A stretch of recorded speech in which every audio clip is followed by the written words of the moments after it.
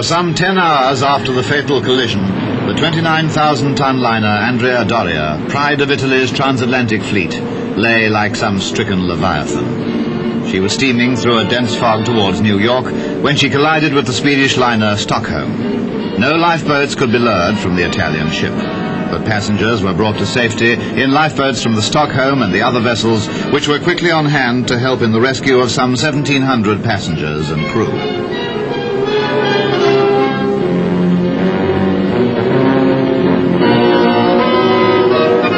The bows of the 12,600-ton Stockholm were crushed like tinfoil when she ripped into the Andrea Doria's starboard plates, but she was able to stay afloat and limp into port. The rescue operation was among the fastest and most efficient in the annals of maritime disaster.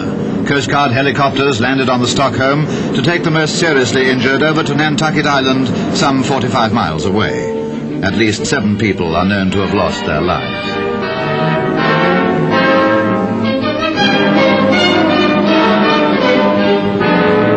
Costing between 7 and 8 million pounds and commissioned only 3 years ago, the Andrea Doria was believed to be unsinkable.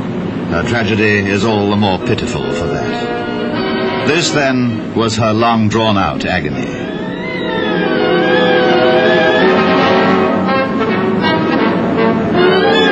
Not since the loss of the Titanic 44 years ago has a ship of such magnitude suffered in times of peace such a tragic fate.